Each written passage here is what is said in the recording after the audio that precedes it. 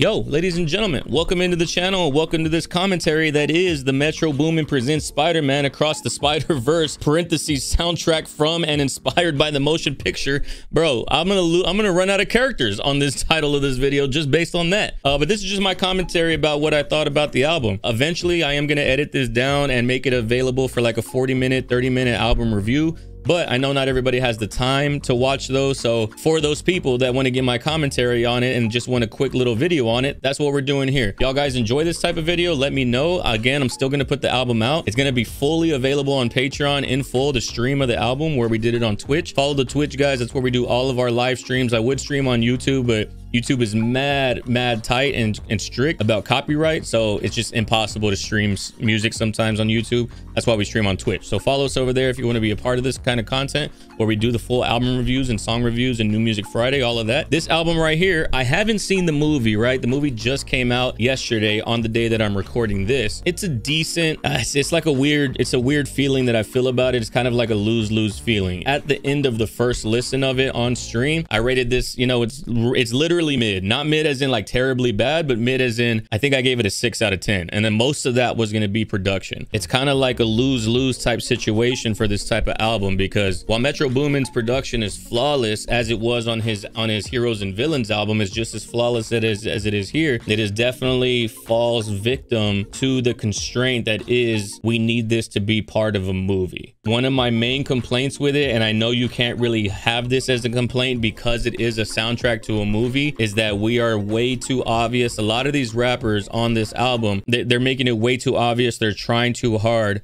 to be so literal with the lyrics to fit Spider-Man into it. And I think that flaw generally comes from a lot of these artists. They're capable and they're amazing artists for what they do, but I don't think that they are capable enough writers outside of maybe like Lil Wayne, Jid, Don Toliver, Wizkid, outside of like the standouts, Coyle Ray, outside of the standouts like these people, a lot of these songs were way too on topic for me to be able to listen to them after the fact. And on top of that, people in chat were saying that a lot of these songs hit different whenever you've seen the movie because you have the context of where these songs get placed into the movie. And that's kind of one of the downfalls of soundtracks, is that like if you haven't seen the movie, this is going to be way too literal. Like I said, production was flawless. I don't expect anything different from Metro Boomin. Metro is on top of the world in terms of being one of the world's premier hip-hop producers, but again, the album is limited based on the fact that it is a soundtrack, and this is the problem with most soundtracks. Your average person is not going to want to hear literal lyrics about Spider-Man. This album would have been so much better if it was a compilation of just songs that were incorporated into the movie, or if these writers and these rappers were more capable in terms of working in Spider-Man to the wordplay. A lot of it is very literal, and it's nothing against these artists, but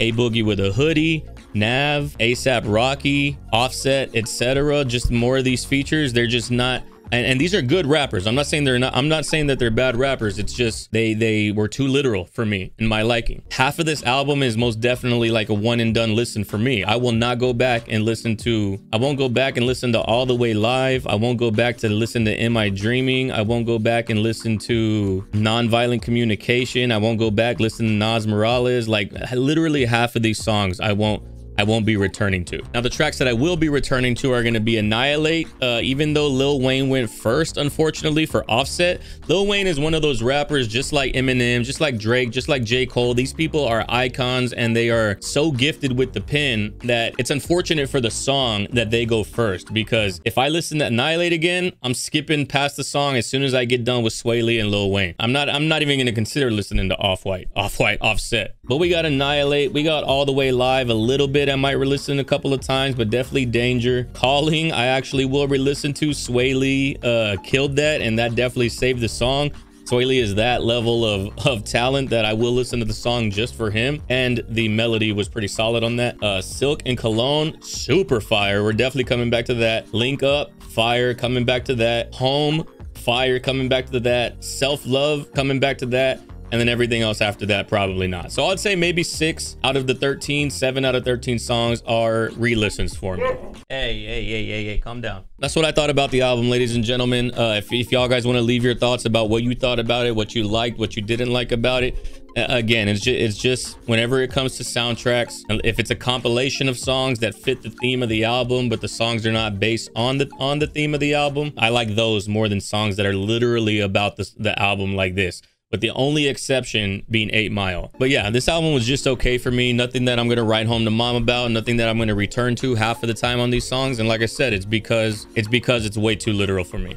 It's way too literal for me. And a lot of these artists on here cannot deal with the constraint of not being able to cuss, because obviously this is a kid-friendly movie, and so the soundtrack needs to be that as well. So not being able to cuss and also having to stay on topic, a lot of these rappers are not capable in those two aspects. But yeah, at the end of the day, it's just okay. It's not going to be an 8 Mile level soundtrack. It's not going to be a Get Rich or Die Trying level soundtrack. It's not going to be a Black Panther level soundtrack, but it does the job that it's supposed to do, especially if you've seen the movie. I'm sure the soundtrack hits different. But if y'all guys like this format, it's just a quick in and out, so that way y'all can see where I am and my thoughts on it. Again, I do plan on editing this album down for YouTube, and it will be available in full, the full reaction, the full stream on Patreon. I just wanted to give y'all my thoughts on it while it's fresh in my mind. But other than that, guys, I appreciate y'all's time as always, and I will see y'all guys in the next video. Later.